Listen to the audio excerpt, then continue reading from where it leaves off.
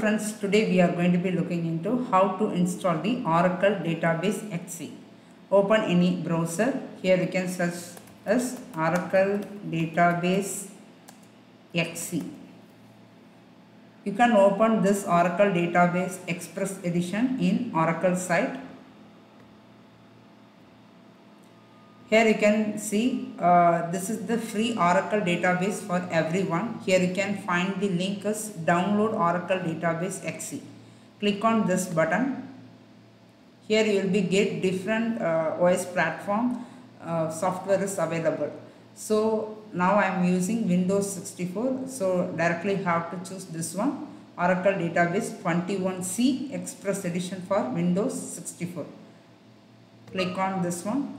It's going to be start to downloading. So anyhow already I download this software. I just cancel it. Go to download section. Here you can find Oracle XC 213 underscore Win 64. This is the folder you will be get inside downloads folder. Okay. Right click on extract all. It start to extract. It will be take few seconds. So the extract portions has completed successfully. You have seen. Again go back to downloads. Go inside this folder which is after extracted. Here you can see the setup application file, right? Double click on this setup one. Click on yes. You will be get one pop-up window which is user account control pop-up. You can click on yes. Preparing to install here. Click on next. You have to accept the terms, the license agreement. Click on next. So here you can confirm this which location you have to going to be install this Oracle database. Already the default folder we have seen under C folder. I can keep it here itself. Click on next. Here you have to enter the database password. So whenever you have to try to create the database, you should give username and password, right?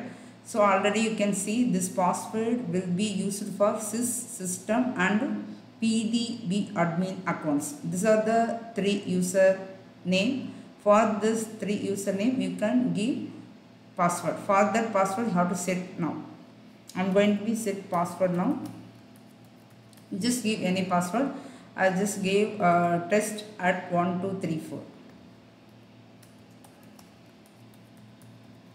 Click on next. Click on install. It will be take a few minutes for completing this installation process. You can wait until complete this one. After few minutes you can find here. You can see another one window also opened here, right? So which is it will be give you the details what are the database components has been installed step by step. You can wait until complete this whole process. Okay. Now you can find the different database components completion percentage. You can able to find it, correct? So like that you can wait until complete of 100% with all components. Okay. Now you can see the Oracle database installed successfully. Before clicking on finish, you should take screenshot of this one because of you can find it here. What is the localhost and port number? This information really required for connecting with any Oracle software. So how going to be take screenshot of this one.